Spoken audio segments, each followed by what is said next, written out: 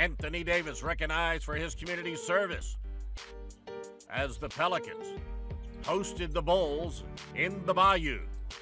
Nikola Mirotic. Nice hat! Mirotic with 20 points. Cristiano Felicio working the offensive glass for the Bulls. Nice hat! Bulls in control and moving the basketball.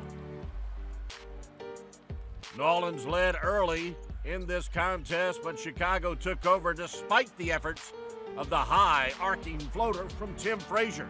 He had 20 and 11 assists. In the end, Jimmy Butler took over for the visitors from the Windy City. 12 of his 23 points in the final 6 minutes of the game. He also added 11 assists as Chicago enjoyed some Cajun cooking with a 5-point win.